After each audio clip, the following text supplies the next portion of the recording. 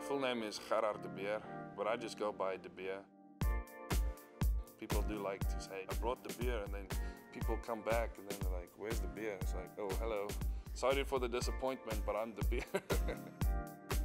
At 6'7" and 314 pounds, Gerhard De Beer, the Arizona redshirt junior from South Africa, is built to compete. I did everything when I grew up. I did tennis, I did swimming, cricket, rugby. I tried everything. As a discus thrower, De Beer traveled the world, competing in international track competitions for South Africa. Track, any school in the country would have rolled out the red carpet for him. The big thing was he wanted to go to the United States and be a successful football player as well. Of course, there was one small problem with that plan. Football being played was on Madden on the PlayStation. They asked him what was your football background, and I think he said he played Madden football once or twice. But he did not touch a football, put on a helmet, know what a pad was until he arrived at his first day in the locker room. Holding the pads like this. And I said, which side goes on the front? He thought I was being funny. He had to really learn how to tie his shoes, put his pads on, put the jersey on, helmet on. From the starting point, he was starting probably below zero. The expression, curiosity killed the cat, everybody says that expression, but nobody finishes it. Curiosity killed the cat, but satisfaction brought it back to life.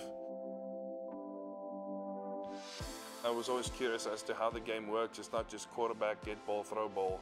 It is so much more complex than that. I seen him day in and day out, grinding and really trying to learn the game. He's inside the film room, meeting with coaches. We started him out as a defensive lineman at first, and then moved him to tight end and tried him as a punter a little bit. That's when I switched over to O-line about 4 or 5 games into the season, and I've been there ever since. You have a 6'7" monster that can move the way he can move. He's an asset wherever you want him. It's just a matter of time, I think, before you find his spot and his niche in the football world. It seems like they found it. As time went on, I see his development in the game. Man, it's amazing how far he's come. The work ethic, the determination, the want to, the grind, the way he works, the way he's progressed, and I think he's got a great future. For the most part, all the goals that I've set for myself, I have mostly reached.